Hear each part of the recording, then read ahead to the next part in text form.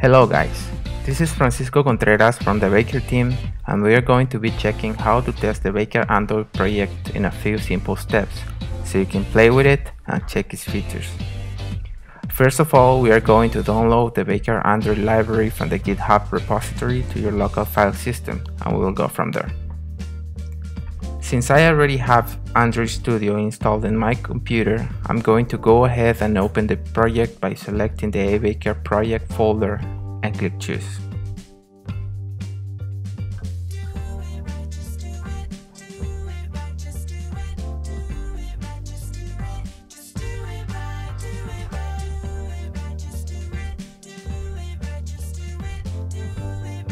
As you can see, it starts synchronizing. But if this is your first time opening ABaker Android, it may fail because it's missing some packages we need to install before testing the app.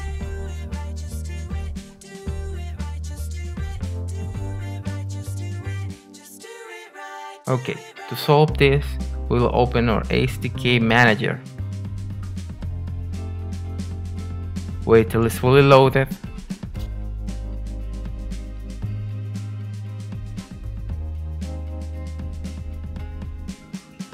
And install the following packages: Android SDK build tools on its version 19.0.1. Then go to Extract Node and also check Android support repository, Android support library.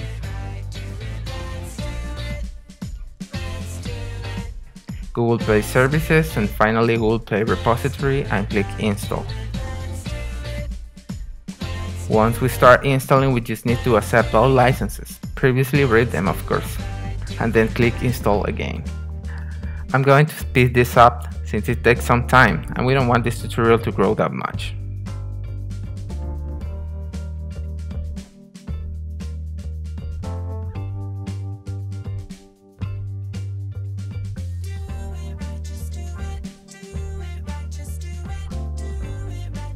Okay, we're done.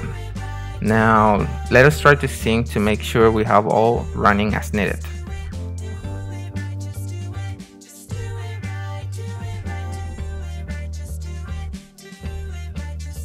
There we go, we have successful sync, and we can now make the changes to test the application.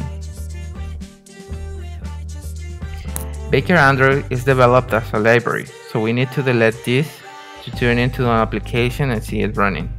Personally, I will show you a nice tool we can use to test the app.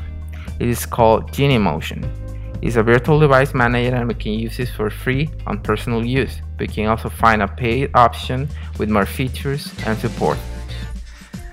From Genymotion, we will be able to create as many virtual devices we need to test our application. And I say they run pretty fast. We will be using a Galaxy Nexus for this tutorial that I already started. Okay, let's do this. Since we changed our plugin to Android to make our project an app and not a library, we can resync in order to check everything.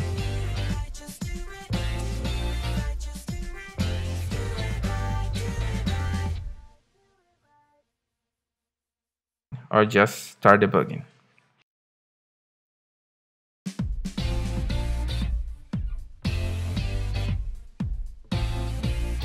Since I already started the virtual device, I will need to restart it to be detected by the Android Device Manager.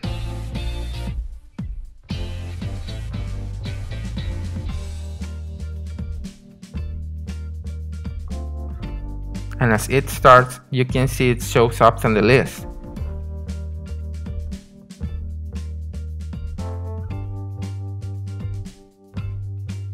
Now just select it and hit OK.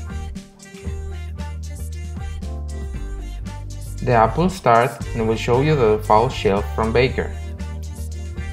And there you go, play with it as much as you like.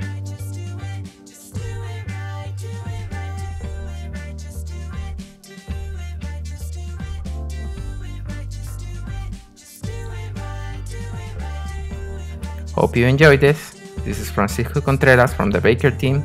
Till next time, bye bye.